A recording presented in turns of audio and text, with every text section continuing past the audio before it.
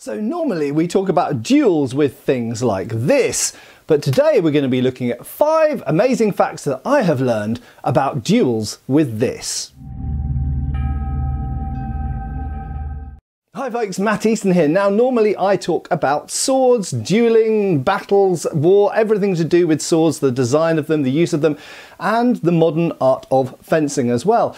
But for those of you who watch my channel avidly, you'll know that I'm also a shooter. I shoot historic firearms as well as modern firearms as well. And here in the UK, I'm a member of the Muzzleloaders Association of Great Britain and also the NRA of Great Britain. So I shoot everything from old muzzleloaders, muskets and revolvers, single shot pistols, all the way up to modern shotguns and even 2.2 semi-automatics. Now I have been sent an amazing new book which has only recently just come out, called The Pursuit of Honour, a history of the pistol duel in Britain and France.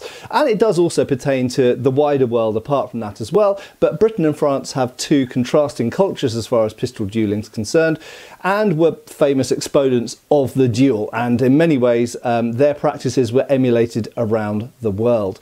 So in reading this book, and there is a link to this down below, it is a seminal work. We'll look inside the book in a second.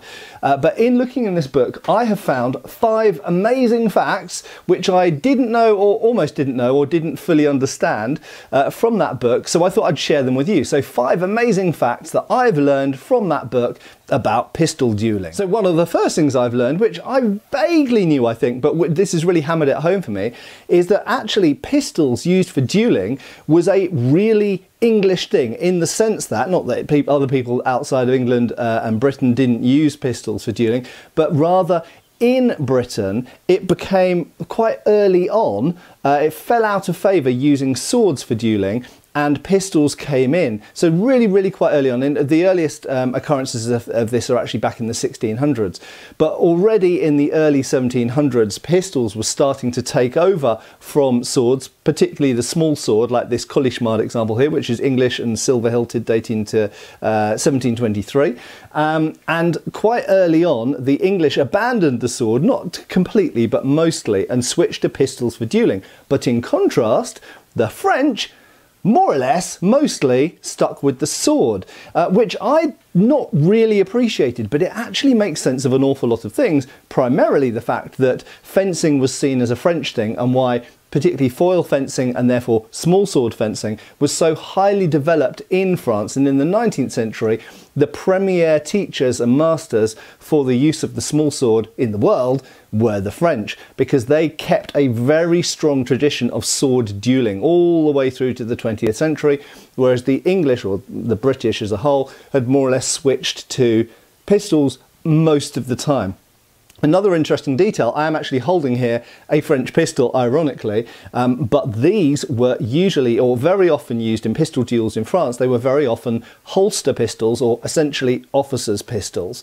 So, whereas we had very specialised culture of dueling pistol manufacture and use in the British Isles, in France, very often pistol duels were carried out with the same pistol that an officer would take to war. The second most amazing fact that I've learned is that you get these beautiful cased sets, and there's some wonderful examples shown in here of paired pistols, like those shown just up here. And so it's a boxed set containing everything you need to load, fire, clean and maintain your pair of pistols, and they are made as a pair, presented as a pair, and kept as a pair. And I had always assumed that that pair was for one person to use and the other person to use the other one, so they were a matched pair.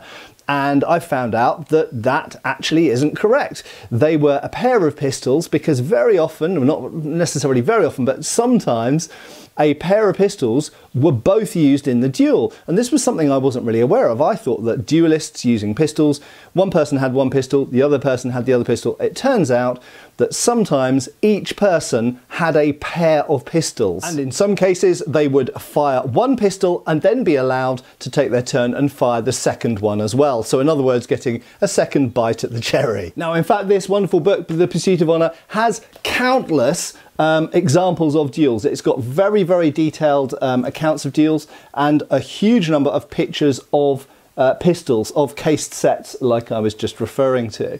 And this is written by Dr. Louis Bremers, who is essentially a massive collector and researcher into pistols, dueling pistols and pistol dueling.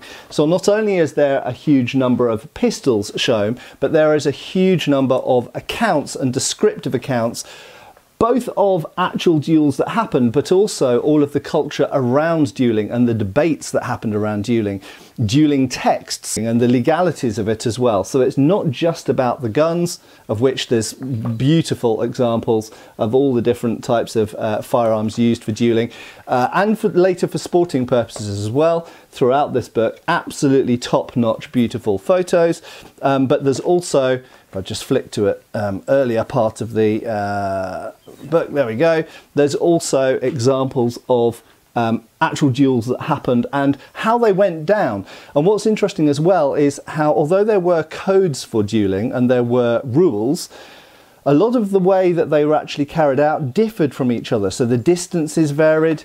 Usually, I think it was about 10 to 15 paces or yards, but the distances varied, and also the order of play, as it were. The way that things would actually be carried out differed a lot from duel to duel and different circumstances. So it's actually absolutely crammed full of beautiful artwork and descriptive accounts, as well as amazing photos of the actual pistols themselves. Now, number 3 of the amazing facts I've learned from this book so far, and it's a big book, so I certainly haven't read all of it so far, but that is that pistol sellers, so purveyors of good quality pistols, a lot of them actually had gallery ranges, indoor ranges, in their shops, and you could go in and you could try out the pistols, and you know, they could basically show you how a more expensive pistol was worth the extra money and would have a better quality lock and was maybe more accurate and this kind of stuff. And so these shops actually had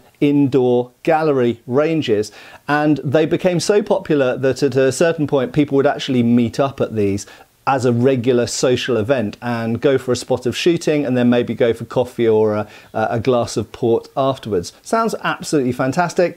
I wish I could still do that in the local shopping street. So one of the other amazing things I found out from this book was that dueling pistols were in some ways similar to Formula One in relation to modern street cars, in that they were a test bed for new technology. And the percussion cap is a great example of that. So what I have here is a percussion lock pistol.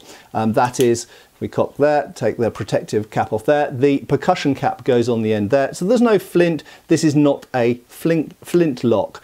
However, flintlocks preceded this, and in fact the early adopters of the percussion lock in many ways were dueling pistols, and they went quite quickly over to percussion lock, whereas the military were quite conservative. And it wasn't until about, I think, 1838 that the British Army actually officially switched from flintlock to percussion lock for the standard issue musket. So in many ways, the design of locks and the exact details of the mechanism, and even the fundamental firing mechanism as well, and the types of percussion cap used, were in many ways tested on these sorts of firearms before they became standard military technology later on. So the 5th amazing fact I've learned from this really cool book, linked below, is that the barrels to paired pistols were often forged in a pair. This completely blew my mind. So they were often forged out with the muzzles attached. So usually the breech is thicker and wider, or very often it's thicker and wider than the muzzle. And the muzzle of the other one would be coming out here. And they would essentially forge out the whole thing, so widening at each end, almost like a dumbbell, and then bore the thing all the way through. So it had a standard bore from one breech all the way through both muzzles through to the other breech. So one long bar now bored out through the center, so it exactly matches.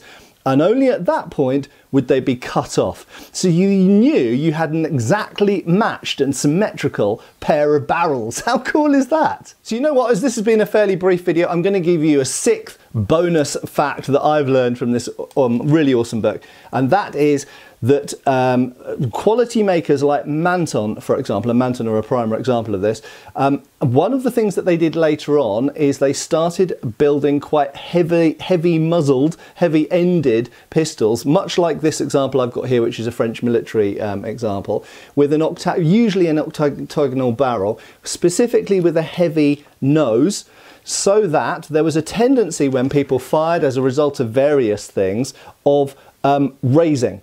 So this is true of muskets and rifles as well. There was a tendency amongst soldiers, but there's also a tendency amongst duelists of when they fired to fire high.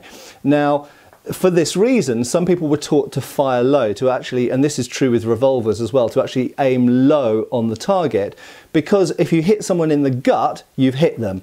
If you then raise up as a result of the kind of recoil, essentially, if you raise up from the gut level and you hit them in the chest, that's still fine. If you hit them in the head, that's still fine. But if you aim at their chest and raise up, you might go completely clean over their head. So for this reason, it's better to aim low and hit them somewhere than aim high and hit them nowhere.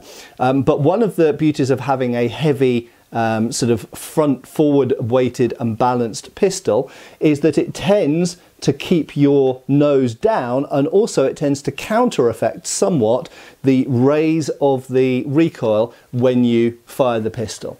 And so for accuracy purposes, and a lot of these were smoothbore, this is smoothbore, for accuracy purposes, just to make sure you got the bullet somewhere on the target, they were specifically weighted in a way that's quite front heavy. So there we go, 5 facts that I've learned from this awesome book, and in fact a 6th bonus one. As I say, it's got absolutely tons and tons and tons of information in it. One, because I like to give some constructive feedback, one minor criticism is it does touch on the pre-pistol duel, it touches on the sword duel, and I think that's the weakest bit of the book and probably should have been left out actually. But to research it more and add in more detail would have made the book obviously much bigger, and fundamentally this is a book about pistol dueling.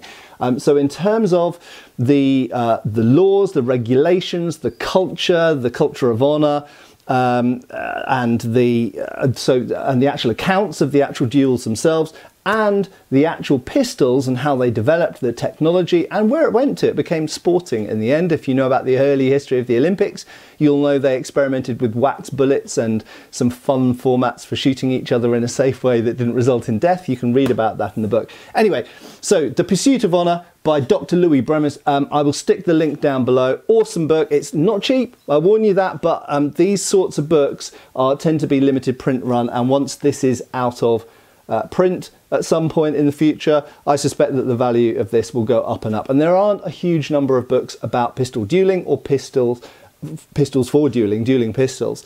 So this is, if you're interested in that subject or you're interested in the history of firearms, this is super, super important. And a final thought as well is that a lot of people criticise my love of the sword from a military perspective, because in fact historically swords are not hugely important military weapons. Things like bows and spears earlier on and then later on firearms are militarily more important. But we could say all the same things of pistols. Militarily, pistols aren't very important in the modern world and never really have been. But they're in many ways the equivalent of the sword. And much like on the battlefield, they're a sidearm and a backup weapon most of the time, that it's nice to have if you need it, but doesn't actually get used an awful lot.